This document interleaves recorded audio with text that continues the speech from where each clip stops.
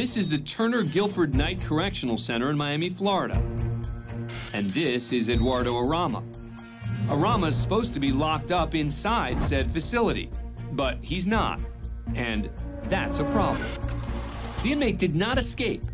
Instead, a paperwork error triggered his early release into the public on what just happened to be his 52nd birthday.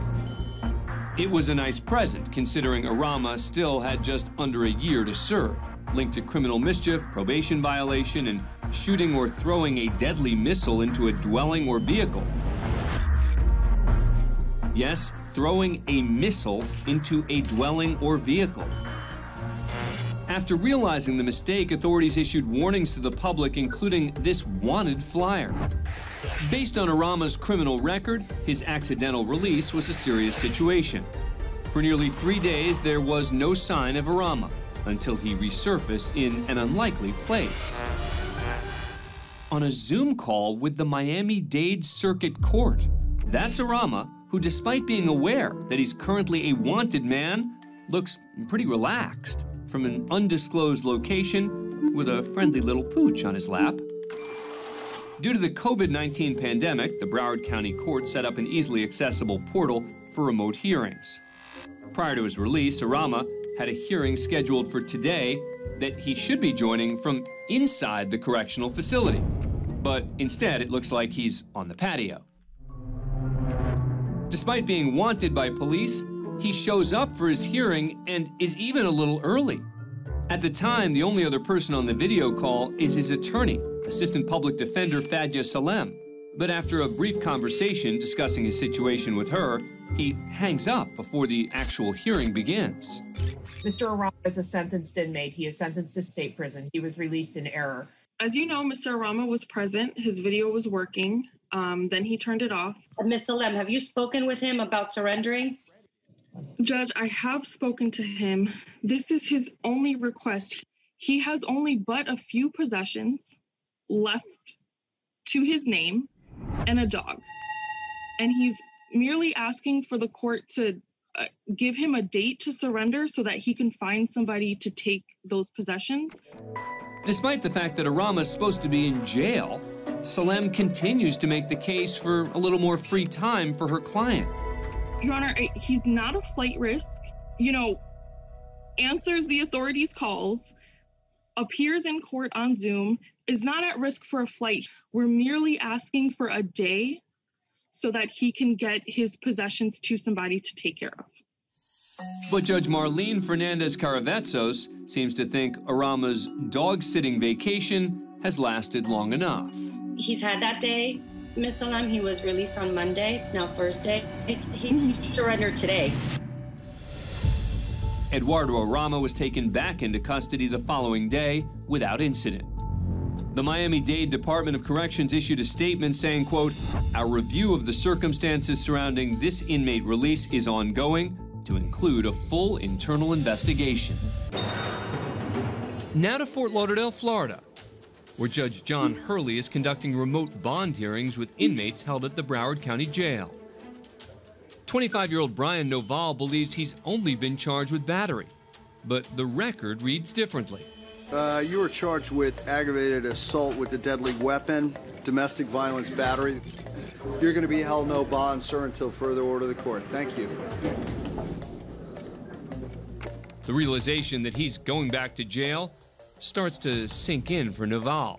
Are you kidding me? Yeah, no, I'm not kidding you. That's the truth. You're not going anywhere. That's the truth. All right, thanks. All right, Suzanne Wall. My charge was battery. Oh, wow, I know, man. But that's the way life is. What did he say? Whoa, whoa, whoa, whoa. Hey, bring that guy back. So what did you just say when you walked away? I called you a because you're... Woo. Did you? The charges I had yesterday. Okay, hold on a second, sir. Battery charge. Sir, this court is inclined to hold you in contempt of court, and I want to know from you, give me a reason why I should not hold you in contempt of court. I don't see a reason why you shouldn't, because there's not a reason this should be here. Okay, sir, I find you in contempt of court for using that type of language with the court you just used. I'm going to ask you if you have anything to say before I pass sentence. I apologize, I was out of line. I'm just upset because this is not what I was charged with yesterday. Okay, I sir. was charged with a battery. I accept your apology, and I will sentence you to 60 days in the Broward County Jail. Thank you. After getting hit with 2 months in jail, it appears the foul-mouthed defendant may have finally learned his lesson. Or Can I take the back in? maybe not. All right, sir, hold it. Come on back. Come on back, sir. Sir, I'm inclined to hold you in contempt of court again. And I'm going to send you to another 60 days to run consecutive to the prior 60 days. So now you're up to 120 days in the Broward County Jail. Do you have anything else you'd like to say? Nah. All right, sir. Thank you very much. You're done. I didn't even know you can do that. Yes, he can, and yes, he did. All right, thank you. He was actually released 4 days later by the judge. Next up, we head to a traffic court proceeding in Sacramento, California. The court clerk is waiting on the defendant, Scott Green, who's appearing today for speeding and license tag violations. Okay. There he is. Hello? Oh, Mr. Green? Yes. Yes, defendant Green is also Dr. Scott Green, a plastic surgeon. Hi. Are you available for trial? It kind of looks like you're in an operating room right now. I am, sir. I'm in the operating room. Yes, I'm available for trial. Go right ahead. Okay, let me just briefly advise you that the proceedings right now, they are being live streamed on YouTube. That's because traffic trials are required by law to be open to the public. Since we're limiting physical access to the courtroom right now, that's how we're making them open to the public, okay? Okay. Streaming or not, Dr. Green is ready to go. The good doctor's sworn in and continues to multitask as he waits for Court Commissioner Gary Link to get things started. So, can everybody hear me? Yes, sir. Officer Monroe, Mr. Green. So, unless I'm mistaken, I'm seeing a defendant that's in the middle of an operating room appearing to be actively engaged in providing services to a patient. Is that correct, Mr. Green? Yes, sir.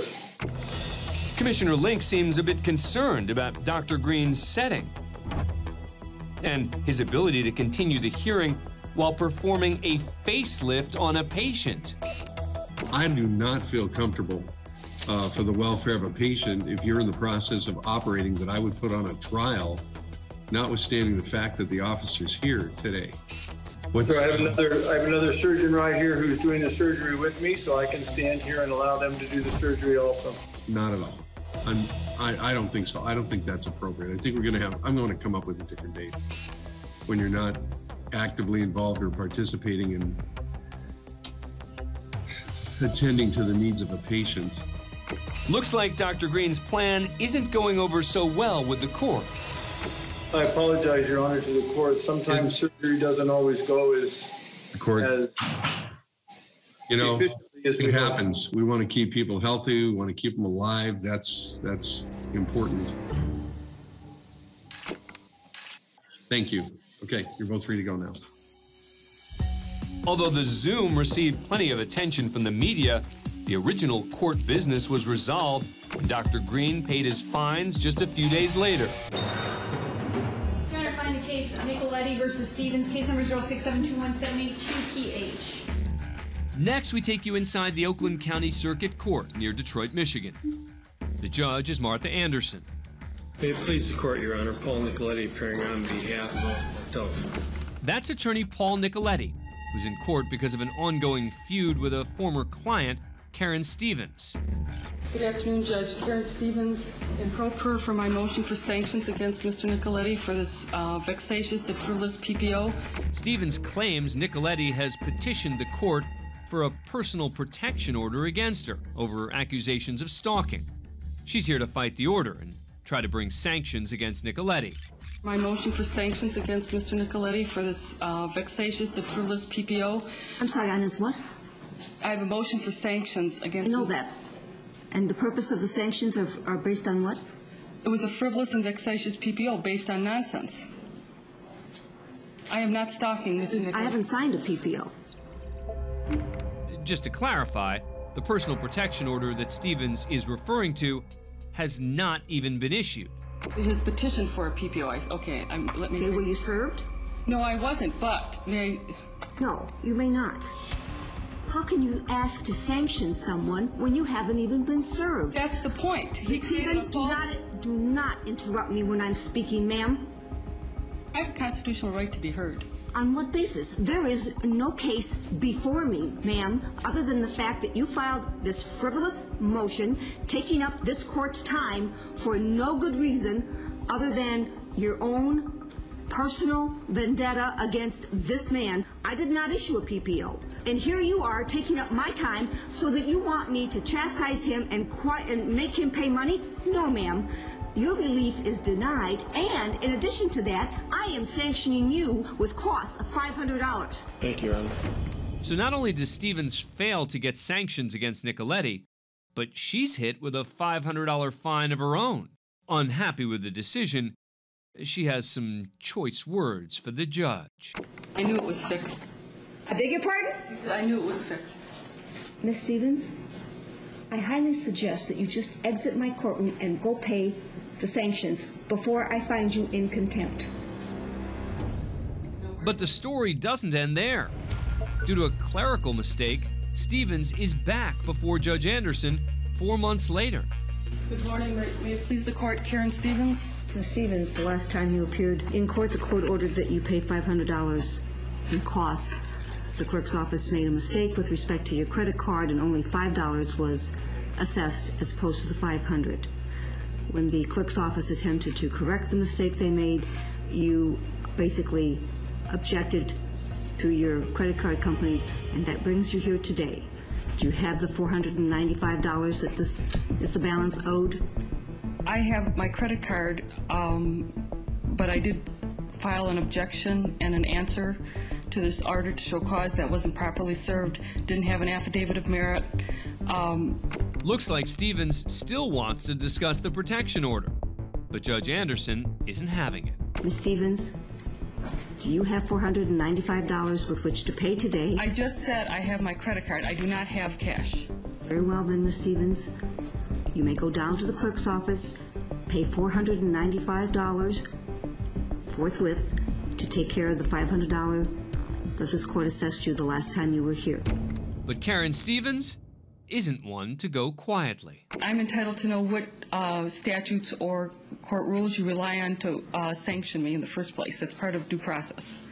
Ms. Stevens, do you wish to comply with my request, or do you wish me to find you? Is it a court order? I need a court order. Ms. Stevens, my clerk will call down to the clerk's office and let them know you are coming. There will be no court orders, what you're saying? Ms. Stevens, please do as I've directed you to do. Thank you. Stevens ultimately lost her feud with the judge and Nicoletti. She was not only ordered to pay the fine she owed the court, but Nicoletti's attorney's fees as well. It was fixed. Thanks for being a fan of CourtCam. Subscribe to A&E to never miss a new video and catch full episodes on aetv.com.